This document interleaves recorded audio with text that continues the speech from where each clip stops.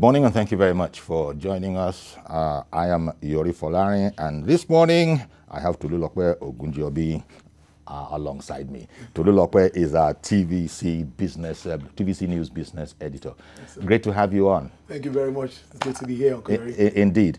We're going to be talking about COVID-19 and banking. You know, it would seem to have thrown a spanner in the works, but in due course we'll come to that because money is important and how it affects business and all of that, because the banks are exposed to so many different sectors. So many of them. So we'll look at that and the effect it is having. And then even on the ordinary person. True. You know. But before all of that, here we are, this is the commencement of the extension of the gradual reopening, easing of the conditions for society. And it looks like police in Nigeria are taking no prisoners in terms of how seriously they are taking this. In fact, there was a press release from Mr. Frank Mba, DCP Frank Mba, Force Public Relations Officer, Force Headquarters in Abuja, who was saying that, well, the Inspector General of Police, and since I'm quoting from it, let me read it directly. The Inspector General of Police has ordered strict enforcement of the national curfew and interstate movement restrictions orders emplaced by the federal government and on. Well, in Lagos, in some parts of Lagos, we saw, evidence of that. Some people even went as far as calling it overzealousness. I hesitate to use the term myself. Doctors, medical workers, essential people, once they broke the curfew, once they infringed on the hours of the curfew between 8 and 6, as I was saying, the police were taking no prisoners. They just, as it were, moved in. Even our Ivy Kano, a reporter, yes. She was actually arrested yesterday. Yes, she was taken to the station. Indeed. So we shall be. So, in fact, we have Ivy on Skype yesterday, on Skype right now. Good morning, Ivy. Good morning, Mr. Yori. Okay, then. I see that you're free. Are you speaking from within any police station there? No, I was actually, we were released about 11 last night. Okay. When was the unfortunate engagement with the police? That was about after 9 p.m. Okay. Because as essential workers, our work does often take us, sometimes we have to report on these matters.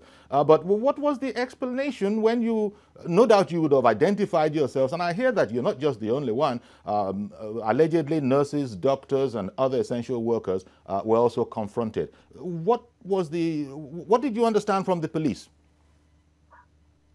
As it is with uniform, the divisional police officer said she was carrying out a directive. Now, what she did tell me is what I'm sure, I was curious to know where was this directive coming from, because what the directive we had earlier stated that essential workers were exempted, and just without any notice, without any statement from the police, you go out in the night and you are arrested for, flouting the curfew, which is usually between 6 to 8 p.m. So there was no explanation for it.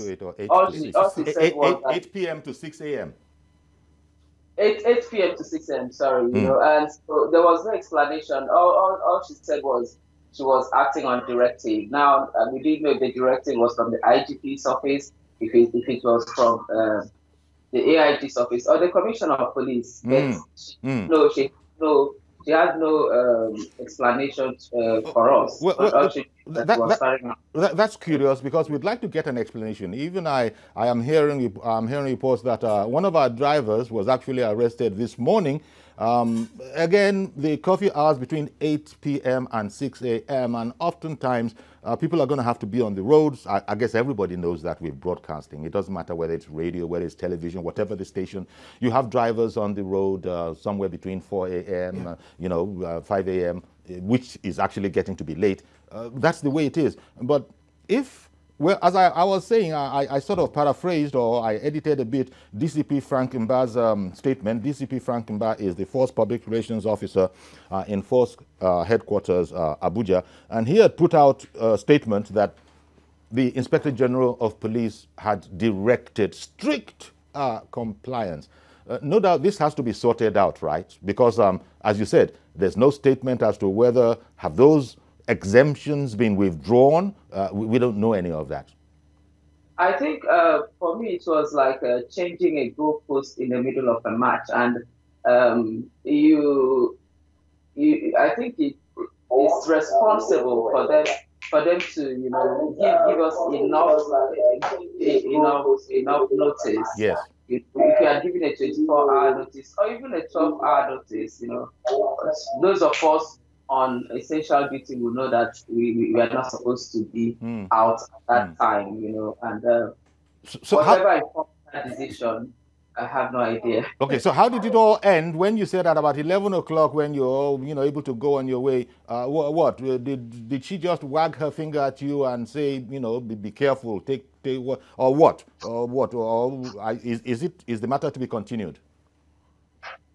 She just came to, some of us were behind the counter and some were actually taking to. They are taking your belts, and those who are wearing ties, they're taking your ties.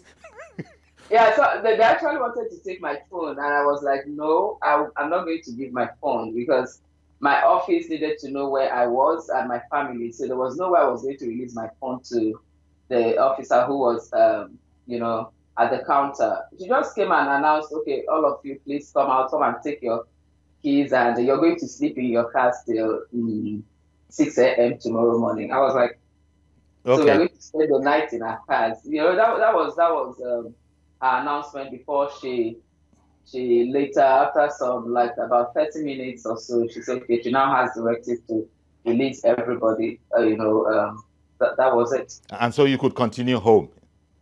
Yes. Oh, okay. I imagine you would have kept your fingers crossed that you don't meet another checkpoint, whereupon those that didn't have this particular perspective would go ahead and arrest you again. Okay. Yeah, yes, I think she said they were asked to relax the curfew relax the enforcement for like 3 hours, and after that, so I don't know, but that's exactly what happened. Okay. Well, thank you very much, Ivy, for coming on.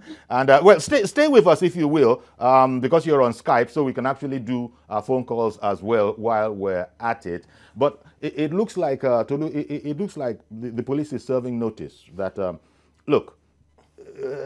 Because remember, in extending it, the part of the statement by the Secretary to the Government and head of the PTEF on COVID-19 had said that the period would be used to explore more persuasive measures, among others, to getting people to conform strictly with all those regulations. Indeed, I was also at the office yesterday till 11 p.m. because I was on the news at 10:30 to read business news as usual. So I was also scared, But before then, this release had come in from Frank Mba saying that it doesn't really affect essential workers. They mentioned journalists, health workers. I think there was just maybe the communication. There was a kind of misunderstanding somewhere. Somebody passed an information, because yesterday I watched the PTF, which I do on daily basis, and the SGF boss Mustafa was out to commend the media on what they've been doing for weeks, saying they've been staying out despite the challenges to cover this on daily basis and let people see what's happening live. They're not paying for this. We pick it live every day for hours. We know how much that costs us to run our generators, to run our systems. And at the end of the day, we are now on our way home. You now stop us and say we shouldn't go home and sleep in the station. I think there was a misunderstanding somewhere, and they had to quickly correct themselves because they were not going to be able to manage it. How many of us were they going to arrest yesterday? Indeed. When we left the office yesterday, myself, Asuko, Nife, we were on convoy. And we left together. We're going to take all of us. Yes, take all of us. Arrest everybody. So we just go all so to the station and we find a whole wing of your. So of that your was police what station happened yesterday. For us. That was it. As you said, it's probably, and as Ivy was saying that there were subsequent communications. Yeah, of course. To relax it a bit. But still, yes, there was a bit of a bitter taste there. But yeah, of course. The police were serving notice, no doubt, that look, let everybody just see how it is now. We don't want them to exceed their powers or go overboard, but I think they were showing that this is urgent. It's just that you have to go about it in the right way. Because journalists are about, they are the people that are actually informing and advising people as to what's going on, how you have to be, what the situation is right now. Can you imagine just now taking those guys off the street? Now, you're talking about journalists for once. Doctors, for goodness sakes, nurses, these are front-line people. So, as you say, something must have gone wrong with the something must have gone wrong, because I even hear medical workers threatened to down tools today if this continues one way or the other. So I'm sure they're waiting, but maybe with this counter directive from Fankumba, I'm sure maybe they'll go back to work and wait to see if anything pops up again today. Actually, we weren't able to get a phone call in. We were trying, but somehow phone calls, we wanted to put 1 or 2 phone calls on this particular subject. But Ivy, we're going to have to close the shop, as it were, on this particular subject. But thanks a million for coming on, and I hope you're not the worse for wear, having been behind the counter for a few minutes. Okay, Ivy, stay safe now. Yeah, bye. All right then. Okay, so we'll take a break. Stay with us, please. We'll be right back. And then our focus is going to be banking amidst COVID-19.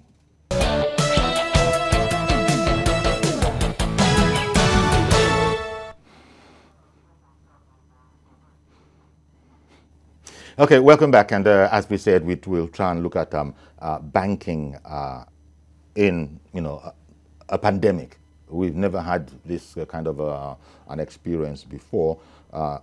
Tolulope Ogunjobi, business editor at TVC News, he's here.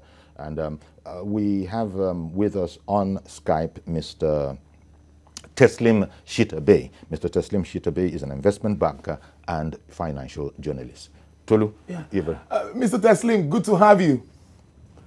Yes, pleasure being on your program this morning. Yeah, a lot has been said about the banking sector at this time with COVID-19, and a lot of people are talking about the job aspect of it, employment aspect, and of course, what's happening across board. Now, let's start with what are the odds for our economy and indeed the banking sector in the light of several interventions undertaken to support the economy as a whole?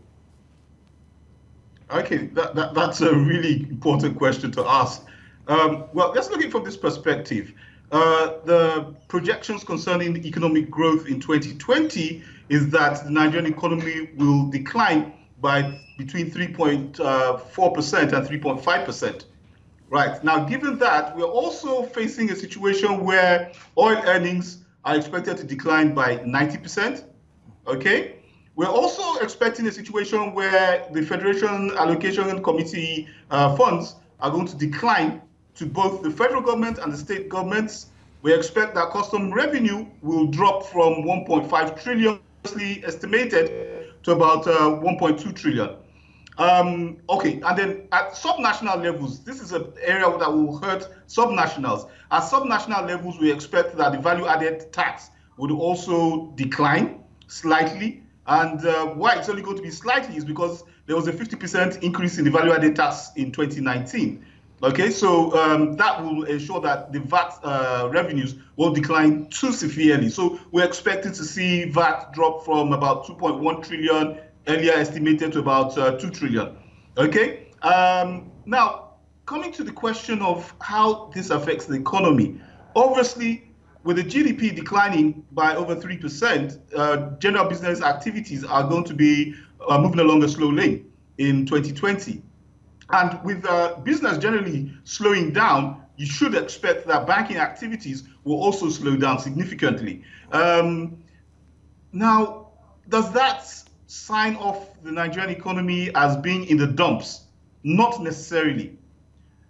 Sometimes when you have situations like this, where you have a virus, or what I call a black swan, creating challenges, within those challenges are also opportunities. And that's the mindset. What is critical is the mindset that we have towards what is happening to us. It's a period for reset. We need to reset our minds and then reset the economy. Okay, so yes, the major economic indicators are not looking too favorably. You've seen inflation go up significantly. That's after it had declined for the first part of 2019, Q1, Q2, there was a general decline. And in Q4, we started seeing inflation nudge up a bit. By Q1 2020, we're looking at inflation that's gone close to 14%. And it's likely that it could get up to 18%. Okay, so we are in an inflationary environment. We are also in an environment with a slow growth in the economy. So you are in what the economists call stagflation. Oh, okay, Mr. Shitabe, I was going to ask, just as you got to there, in your opinion, would an economic recession be on the cards? Oh, certainly. An economic recession is defined as 2 negative quarters in growth of GDP. So we haven't seen the Nigerian Bureau of Statistics release Q1 figures yet, but it is my guess that Q1 figures will see that we grew negatively for the first quarter of the year. Second quarter of the year is even going to be worse. Economic activities are slowed down even more severely as a result of the lockdowns and the partial lockdowns that have occurred. Supply chains have been disrupted majorly. Manufacturing concerns are not able to produce at even 50% of capacity. So we will see definitely a slowdown in the economy in both Q1 and Q2 of 2020. So is there going to be a recession? Certainly. Now, how much can be done to insulate the bank's economy from such shock as government is looking towards reopening the entire economy? Insulation is going to be very difficult. And the reason why is this. Even if you expand liquidity in the economy and demand moves up, there are challenges with supply chains. A lot of Nigerian manufacturing takes root from imports of raw materials and equipment.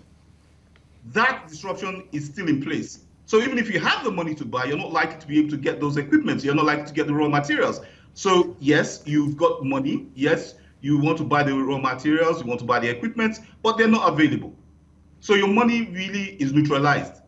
So taking the typical Western approach towards staving off a recession might not work. As a matter of fact, what you could actually be doing is stoking inflation. So you see a rise in inflation and you still see a stagnation in the economy. So all you're doing is digging you're in a hole already and you begin to dig. And all that does is to push you deeper into the hole. So that solution may not work favorably. But like I said earlier, what you need to do is to rethink your strategy, rethink the approach to business generally, and perhaps rethink the overall economy. And in this regard, Mr. Shitabe, in this regard of what you've just said, I wonder if you just give us something of an overview of what you think the banks are going through, because there would have been plans, December last year, maybe November, December last year about, look, 2020 is going to be our year, that kind of a thing. And then COVID hit. It's... Some banks are having, now banks can't afford the operations, especially in the light of how they can do business during COVID-19. Great question. I need to say something very quickly here. The impact of what is going on currently, the economic shock, is not going to affect all banks in the same manner. And the reason why is quite simple. Some banks, as early as 2019, Q2, had already started strategies to look at how they can do their businesses differently. They had already set up foundries, tech foundries. They have already set up sandboxes, digital sandboxes. So they had already tested how they were going to move forward with a leaner staff strength. A clear case in point actually is Access Bank. Okay, it has about 36 million customers. And realizing that it has to service this kind of customers, it was quick to the take, and understanding that it's not going to be business as usual. You've got to provide services, you've got to provide user experience, you've got to provide user interfaces that provide excellence at the lowest possible cost. And you're not likely to do that with a horde of employees. What is likely to take ascendancy is technology. So there are banks like that. I think ETI also did a similar strategy. But when I say this, it doesn't necessarily mean that people will lose jobs in a broad sense. Yes, some jobs will go. Some back office jobs will vaporize. That's the truth. Some front office jobs will also disappear. However, there will be the creation of jobs in other areas. Okay, you're going to see an expansion of jobs in the area of information technology. You're going to look at artificial intelligence. You're going to look at coding. You're going to look at big data. Okay, you're going to look at machine learning. People with those skill sets will definitely thrive in the banking sector under this administration, under this period of time. You're also going to see that agency banking will expand. In other words, rural banking, penetration technology, penetrating rural areas to get more people into the banking system and enhance financial inclusion. So what we're going to see is a shift in how banking is conducted and a shift in the relevant skill sets that banks will be asking for. Okay? So you might have a lot less pen pushers and a lot more techies. Okay. You will also likely have foot soldiers who will be penetrating the rural areas a lot more. You know, so yes, jobs will get lost. Unfortunately, this will be unfortunate, but it is the reality. We can't wish it away. One moment, please. One moment, please. Sorry to interrupt you, Mr. Shitabe. Okay? Sorry to interrupt you. Part of that solution is reskilling, retooling, and reorientating our I guess you mindsets. can't really hear. Thank you very much. There was a bit of a lag there. But just to use this opportunity to say that we've been joined by Mr. Mukhtar Mohammed on the phone. Mukhtar is a stockbroker and financial analyst. Good morning to you, Mukhtar. Good morning, Mr. Yorin. Indeed. Thank you very much for joining us. Always a pleasure. Okay. Just before we continue, you might have I hope you heard what Mr. Shitabe was saying there, the new direction that banks are going to have to accommodate. In that regard, what is your thinking as to how well they are doing preparing for the, the technology emphasis that banks are now going to have? Because whereas it's okay for some, it's much more than, just being able to buy something off Jumia or off Amazon. It's much more than that. We're talking about export and import and dues that have to be paid, and banks not having the right portals so that you could do a lot of that kind of a stuff along the lines that Mr. Shitabe was talking about. How far do you think the banks have come in terms of catching up, because all of this caught everybody by surprise, catching up with the needs of banking in a COVID-19 era? New reality. I think the banks were prepared before now. The way I look at what they've done, and when you look at COVID-19 came too suddenly, maybe too soon for them, but they have prepared, because if you listen to most of the bank MDs and during the week and after the easing of the lockdown, they keep talking about the realistic projection in terms of their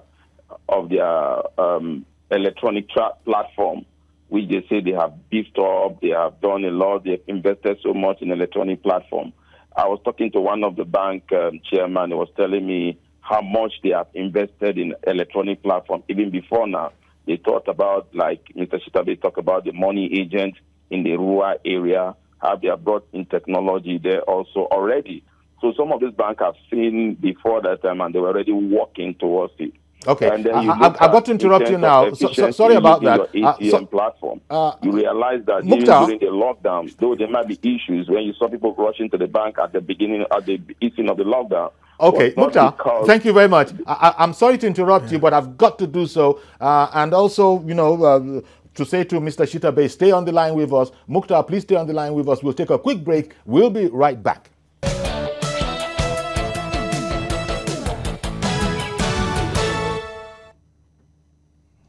Okay, welcome back. Still here with Tolulope Ogunjobi, TVC News business editor, and we're looking at how the scope and quality of banking is going to be affected by the pandemic, the COVID-19 pandemic. We have Mr. Teslim Shitabe on our Skype, and we also have with us Mr. Mukhtar Mohammed on the phone. To look back to Mr. Right. Mr. Shitabe, I'd like to ask you, because in all of this, would you say, in effect, that some positivity and efficiency can emerge from COVID-19?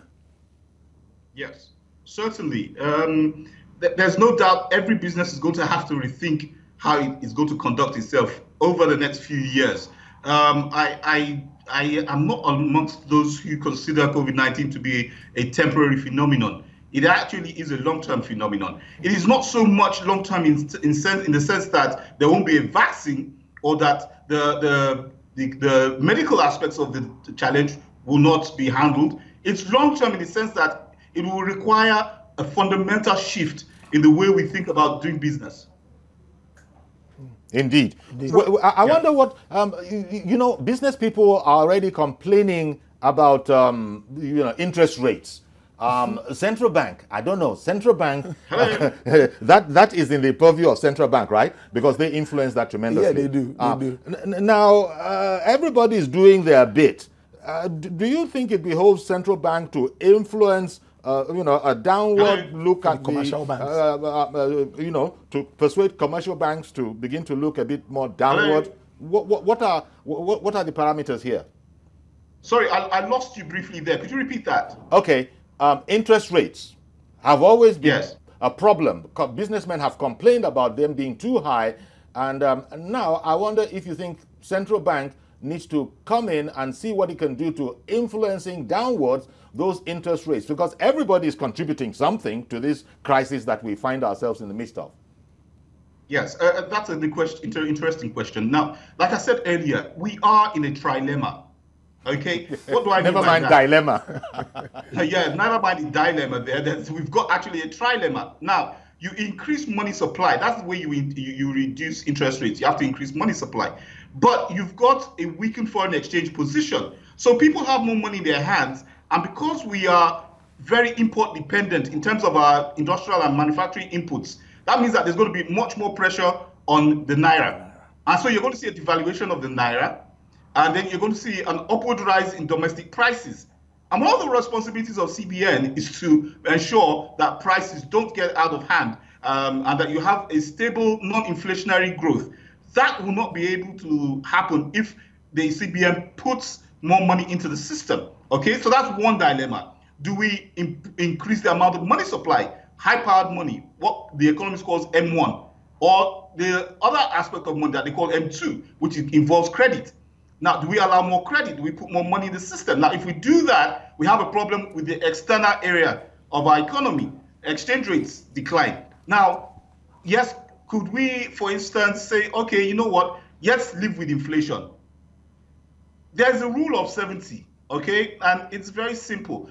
If, for instance, you allow inflation to grow at, say, 20% per annum, in 3.5 years, every single naira worth in your pocket is worth no more than 50 kobo. Can we live with that reality? That's a nightmare scenario. That's a nightmare scenario. And as I said, it's a real trilemma, because if we have a problem, because just as the CBN is going to do that, don't forget you've got the fiscal authorities also borrowing money. Of course. The fiscal, I've already talked earlier about the decline in revenues. So the government is going to have to fund the budget one way or the other. Where will it go? Already, we've seen that the bond market, the recent April auction was oversubscribed by about, I think it was 459% or thereabouts. And that tells you that there's still a huge amount of pent-up demand for government instruments. And in a situation where the government is saying, look, there's a high level of foreign exchange risk based on the COVID situation, we are coming back to the domestic market to borrow money rather than going to the foreign market. So when they come back to the domestic market, what's going to happen? They're going to compete with the private sector. Economists call this crowding out effect. In other words, you're going to borrow money from the domestic money market. That money you borrowed is no longer available to the private sector. So interest rates will now be forced to go back up. So it's really a complicated situation, really. Indeed, Mr. Shidabe, I have a final question for me, but I want to talk to Mr. Mukhtar now. Mr. Mukhtar, it brings me to the fiscal and the monetary side. We've talked about this synergy before now. Do you see them synergizing at this time where we really need them to work hand in hand to make sure that they deliver dividends of democracy to Nigerians, particularly with regards to banking, finance, and the entire economy? So, like you said, we've talked about this on your program before. I don't think they have, I don't think they are trying to, they are going to do that because, like Mr. Shitabe said, they are in a dilemma. and the fiscal authority seems to have a lot to do. All they think about the fiscal authority is go and see how we can get more money and try to do infrastructure and other things. But now, the dilemma is even the CBN himself are saying, look, you should be careful how much you borrow before now. Now, this is the challenge now we have. Remember that our foreign debt at the time that we had the exchange rate, official CBN exchange rate was 305. That was what they used to calculate our foreign debt. Now, our foreign debt, the CBN have brought that margin to 360. That is their rate now.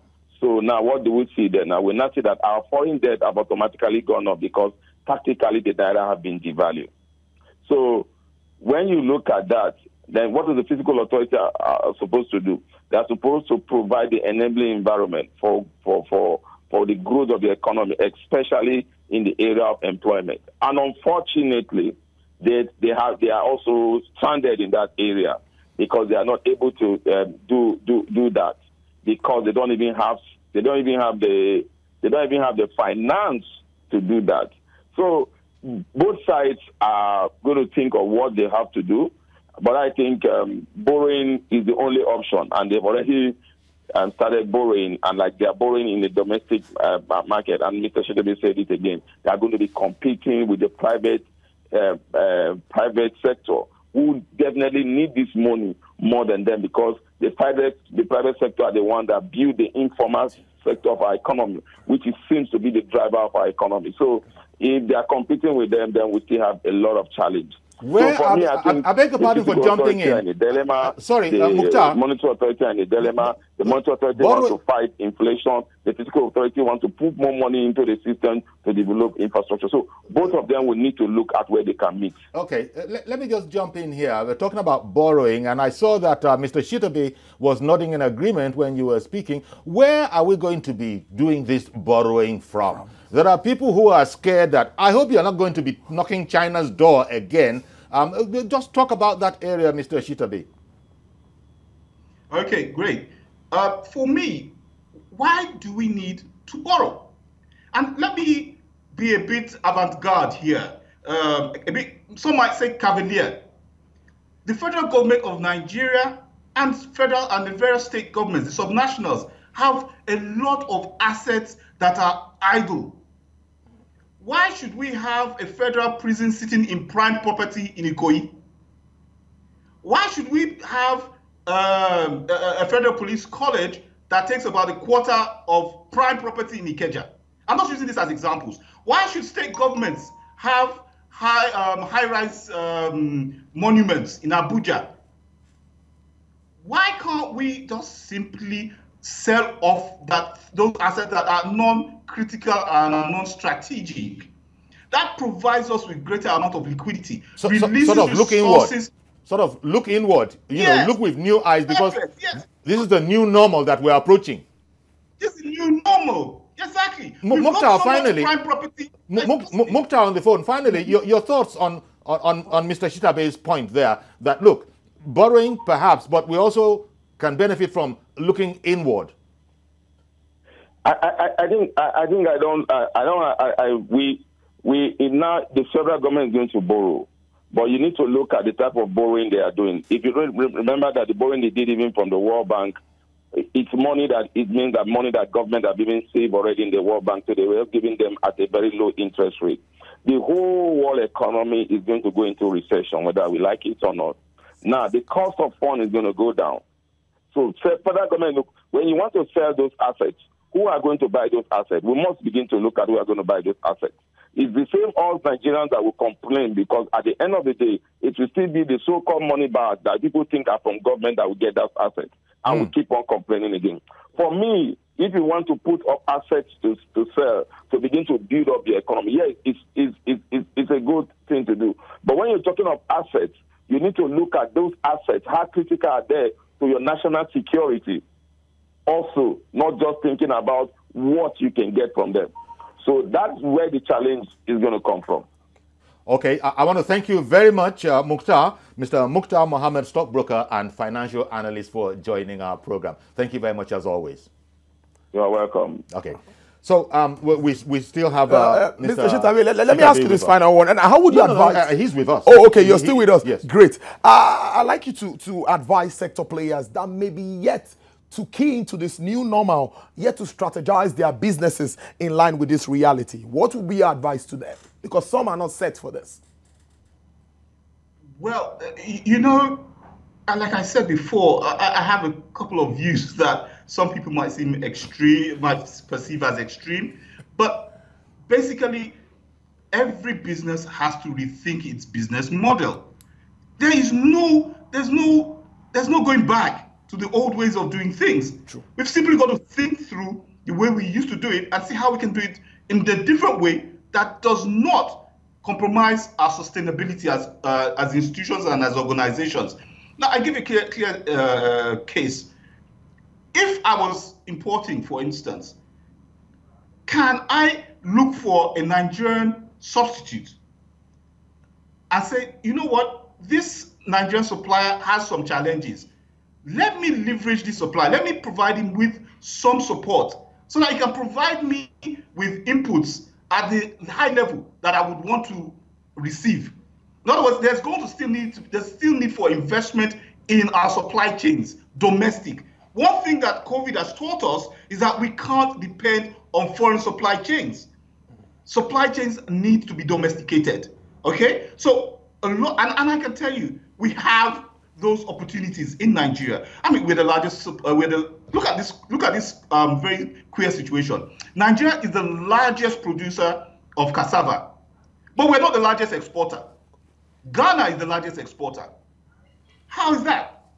Okay, one moment, please, Mr. Shitabe. I got to bring Mazi Okoroafo on, who has called in from Arochukwu. Morning, Mazi. Good morning, Sayori. Good morning, our analysts in the studio and others too. Honestly speaking, Sayori, let us face facts and face reality. See, World Bank and IMF for some moves, some back. What was their forecast about the indices and the economic variables? That the world, in short, the whole countries, all the sectors, should be talking about recession within this situation of COVID-19. That we only talk about success maybe from 2021. But for this year, 2020, that is very, very dicey. Now, you ask yourself some ways. Some organizations may decide to go to AI, artificial intelligence, in terms of what for their own production, which is it's applicable and it's what we should open up. Because you have seen about the manpower, how much are going to be with AI, you see that you reduce the cost. Now, some days ago, I was heard about a woman who was saying that SME, the small medium enterprise, that CBN said they are giving them money, but up to today, they have not accessed that money. Now, you ask yourself, what is happening? Now, we come back to the electronic banking system, which we are talking about banking. How many people can access their money now in the bank? Some people, their cards have expired, and they don't have access to the bank to do what to do. Some people, you have to decide that we check. You can't, because of the population, you cannot have access into the bank. Now, private sectors are dancing. The way forward for this country as Nigeria country, let all the states look inwards, harness their own natural resources. For now, now you see, now it's time for farming. So, sorry, Mazi. Sorry, Mazi. Forgive me. I've got to interrupt you, and I want to thank you for calling in. We have to sort of ration out the time we have. Mr. Shitabe, you were listening to that. You know, would you like to comment? Yes, I mean he's spot on. Let me take the last point he said, that we've got to look inwards, and that's the point I'm be raising. We've got to look inwards. It's time for us to recalibrate.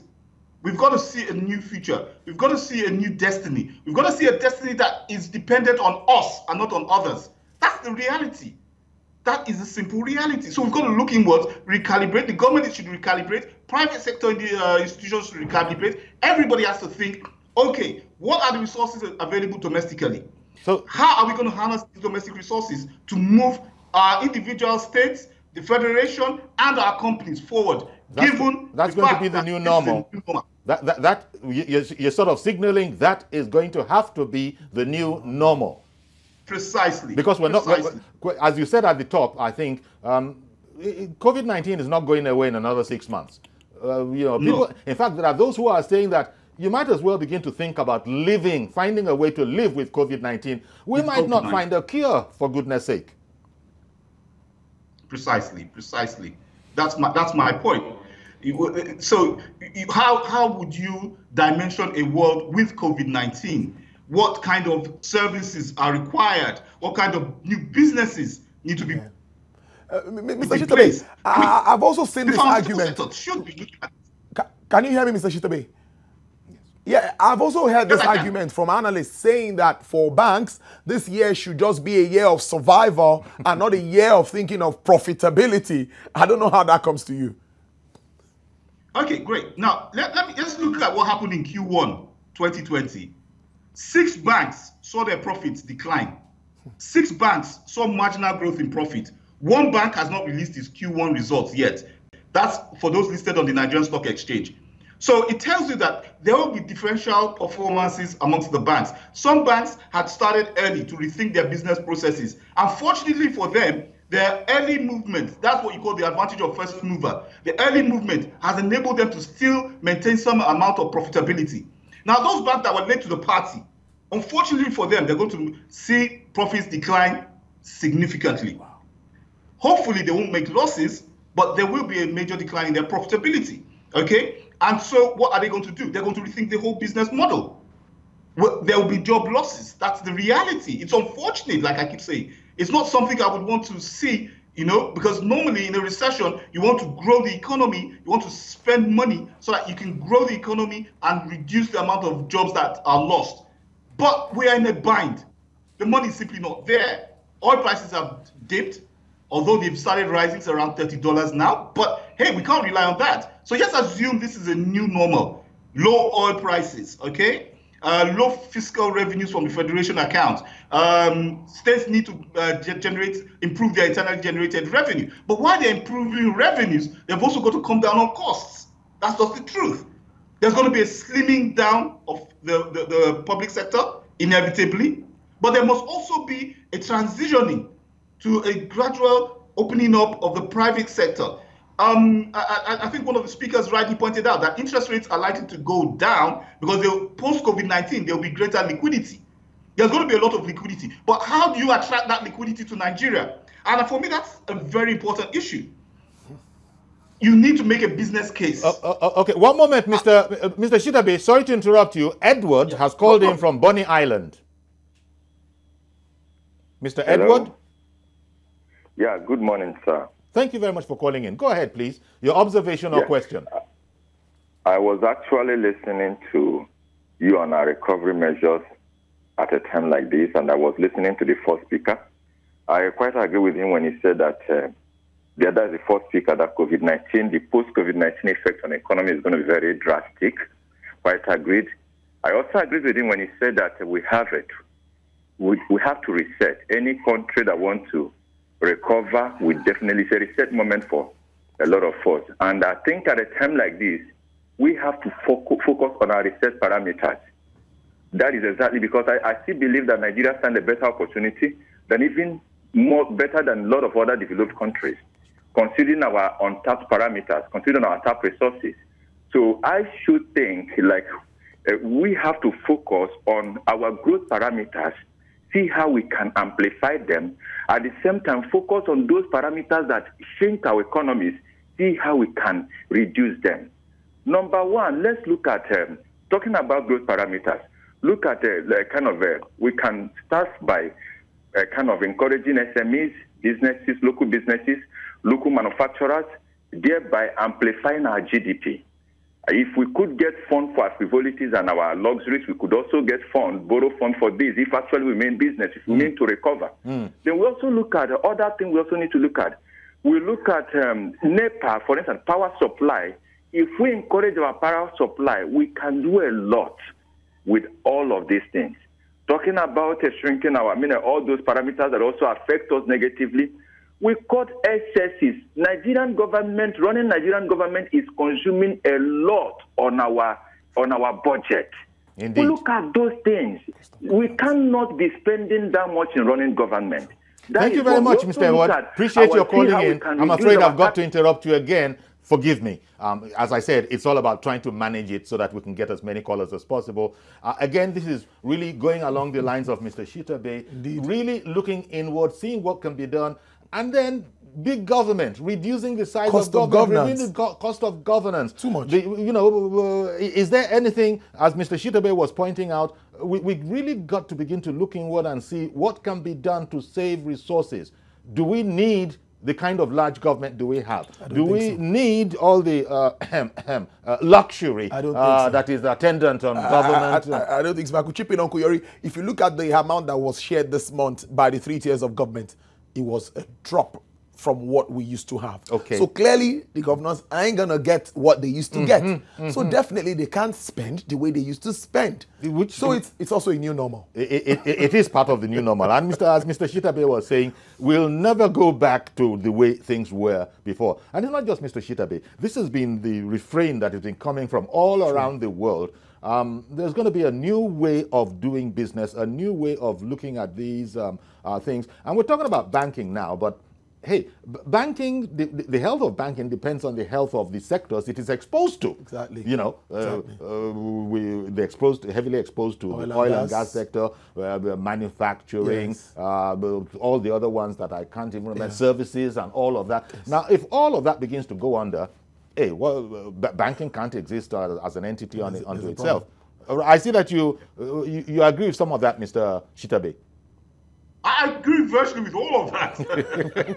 You're spot on. You're spot on. You're spot on. Lanre in Ejigbo. Good morning, sir. Good morning. Good morning, sir. Good morning. Thank you very much for calling in. Go ahead quickly, please, and keep it short. I want to make a contribution to your program. Yes, sir. But keep it short, please. Okay. Now, I want to talk about this financial sector. Sure. Please. Okay, please, about this banking something. The way they were operating, they should come out to tell us the truth. You will be to many banks now. They won't attend to you. We don't know exactly what is happening. That is one. I want to give example. Access Bank. Most of their branches were closed despite central bank directives. And secondly, about the police attitude. Please help us talk to them. All right, then. Thank you very much, Mr. Larry. I did say try and keep it short. You've just gone right back to the very first subject of the day.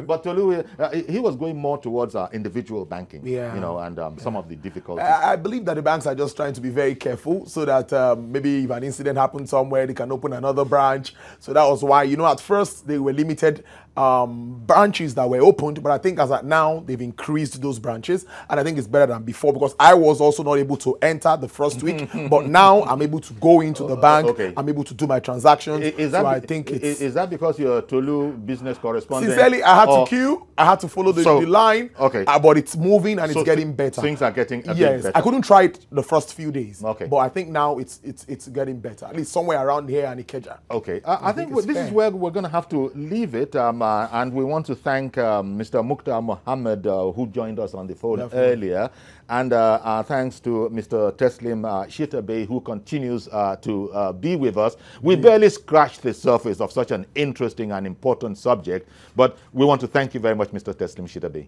for being on our program today. Thank you very much for having me. Thank you. Indeed. And so Tolu, that's where we're going to have to leave it.